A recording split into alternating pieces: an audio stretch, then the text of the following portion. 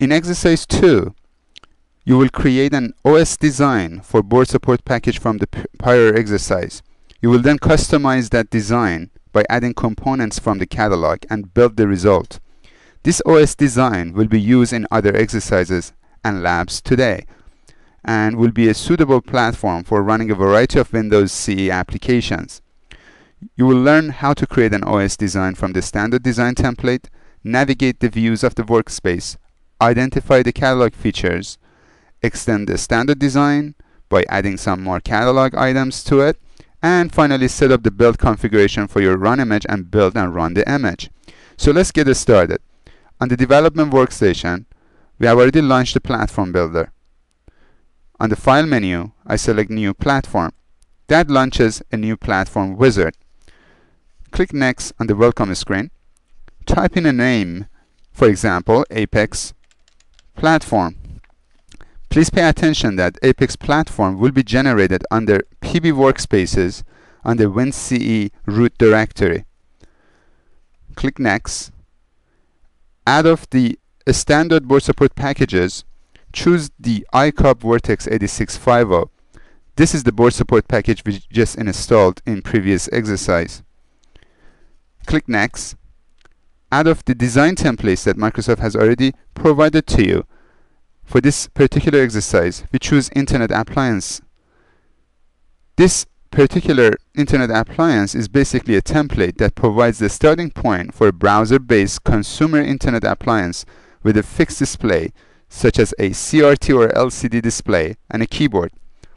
Click Next. In this section, review the particular options under Applications and Media. Make sure that you have included .NET Compact Framework. Just in case if you want to do additional programming, you could also choose a standard SDK for CE.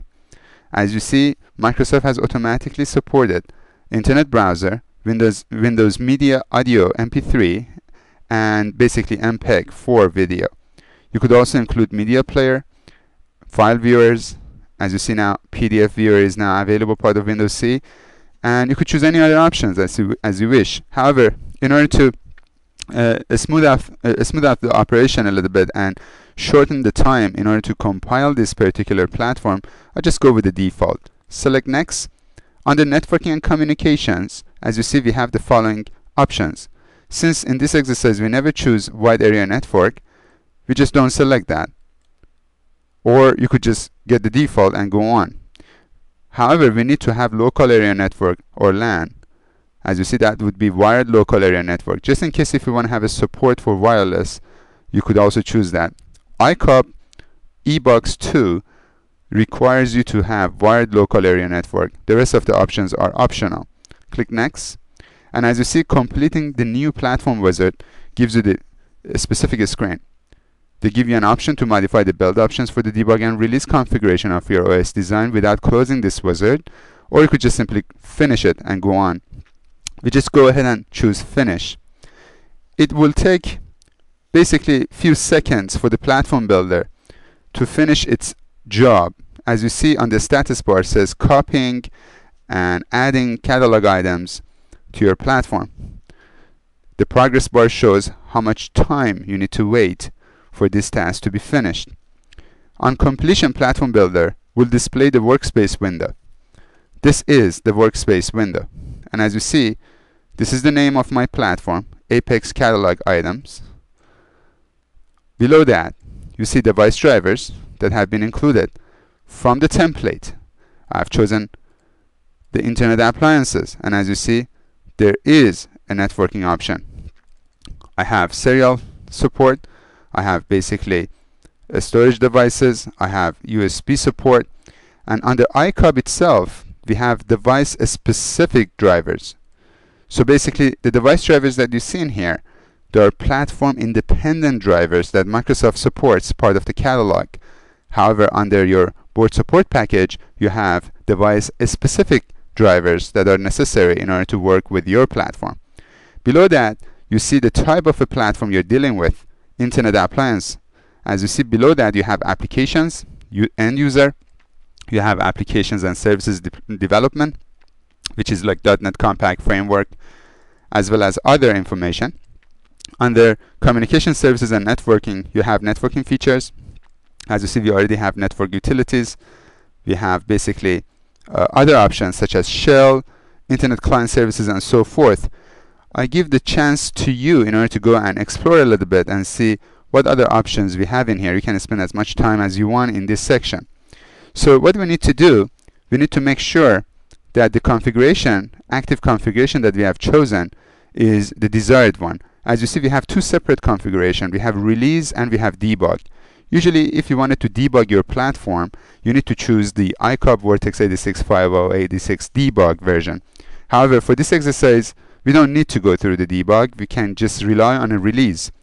This setting is on the toolbar, as you see, and basically we could go and simply from OS design view get the available options in here. By choosing the debug section, you are just basically changing the entire platform to be based on the debug. So basically Microsoft adds a debug DLLs by the time you want to compile and build your image, and that adds some symbols.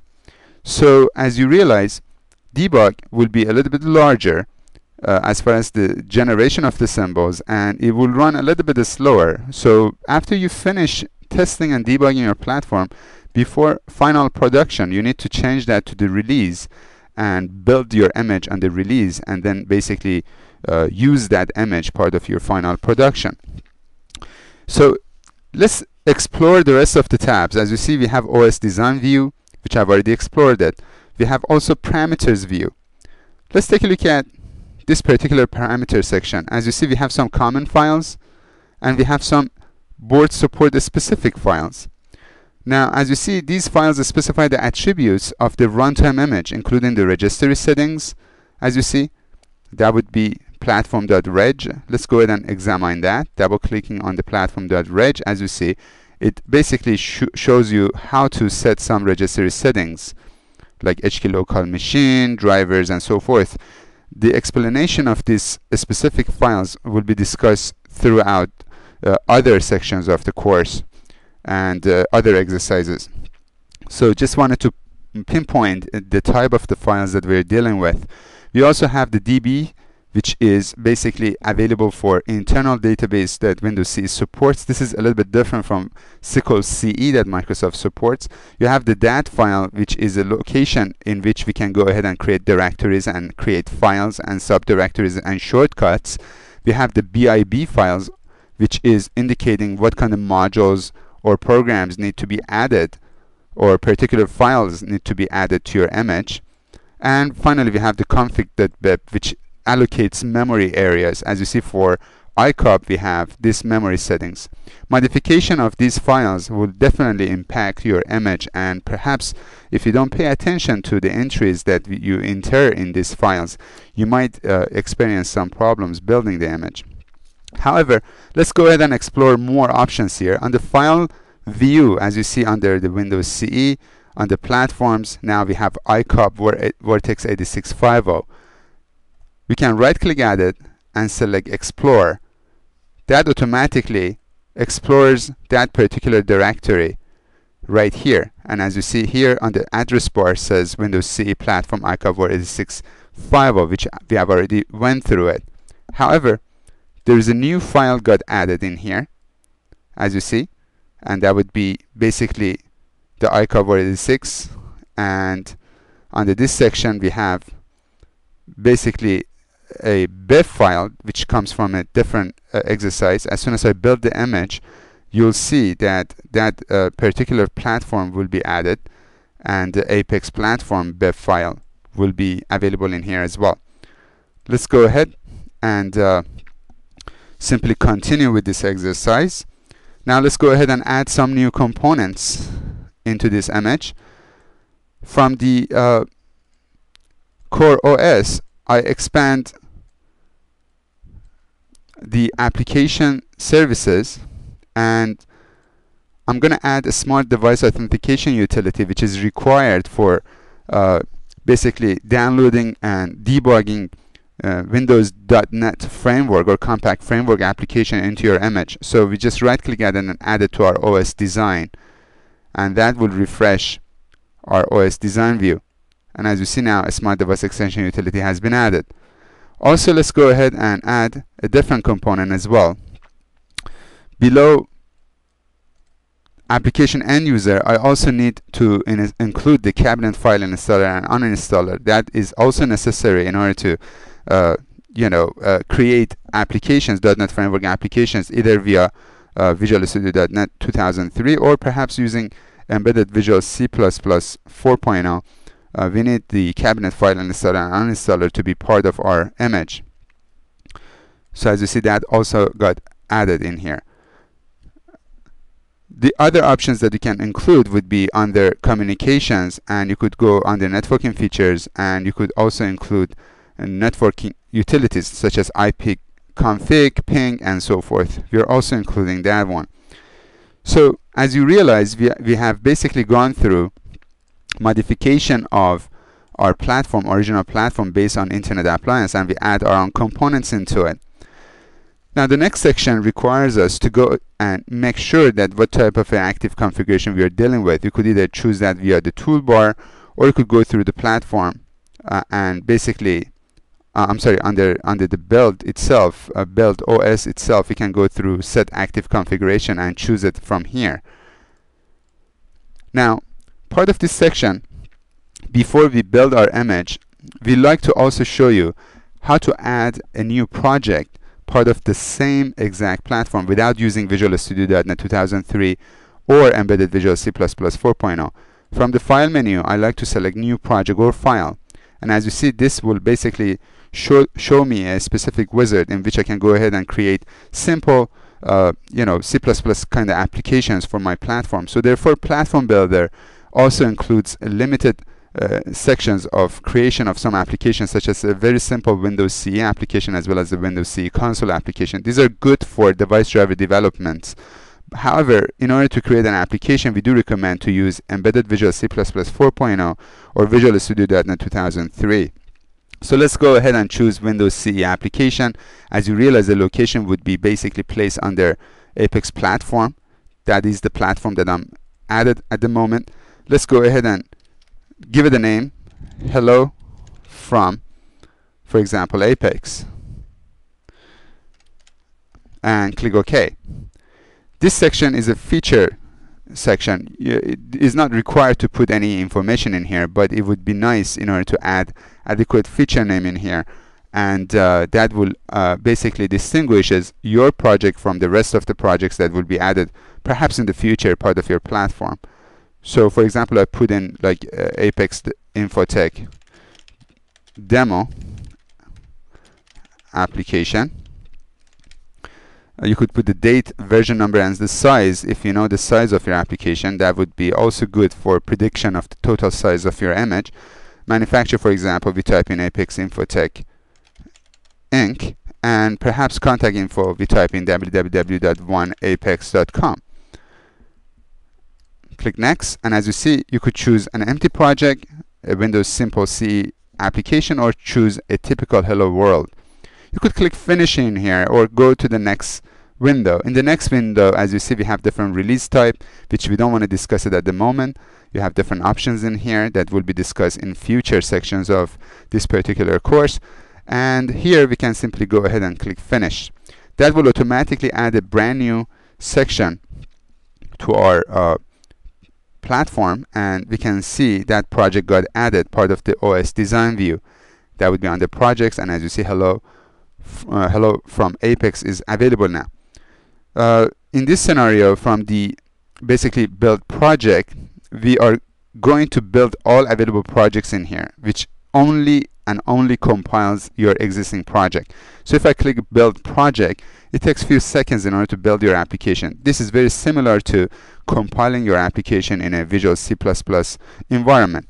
Let's go ahead and see what are the issues in here. We have like 2 separate errors, and as you see, the building application requires you to know exactly the platform specific section of your basically library. Since this project requires you to have a pre-existed images or libraries for the core operating system, the project itself could not be built. So I just wanted to prove to you that building the project for a particular platform requires the libraries for that platform to be available.